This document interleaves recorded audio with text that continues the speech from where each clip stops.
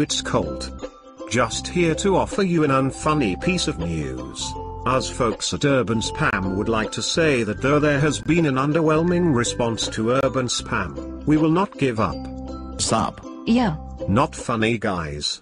You just ruined the unfunny Christmasness about this whole thing. What would you expect from Urban Spam? Hey dude, what up with a microplant on the desk? What is an office desk without a miniature pot plant? Sensible. Shut up. Nobody cares what you think.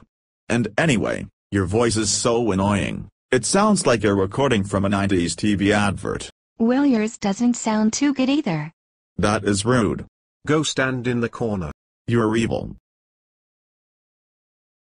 So what should we do in this next year? We have the animation upgrade planned. Nah, I couldn't get the program to work. Try closing it then opening it again. Nobody asked you, Norris. I'm off. You two can chat alone. Oh, forget this. Here is a taste of what is to come. All in favor say aye. An A. I will choose to ignore that. Let me on the bus or I will stab you with my marshmallow. A supervillain known only as Dr. Fritter is on a quest to steal all of the urban spam in the world. Who will save us? Dr. Fritter. Dr. Fritter. Dr. Fritter. I'm Dr. Fritter. Ha. Ha. Ha. I'm sorry, you have rural spam poisoning. May. This has been an urban spam production.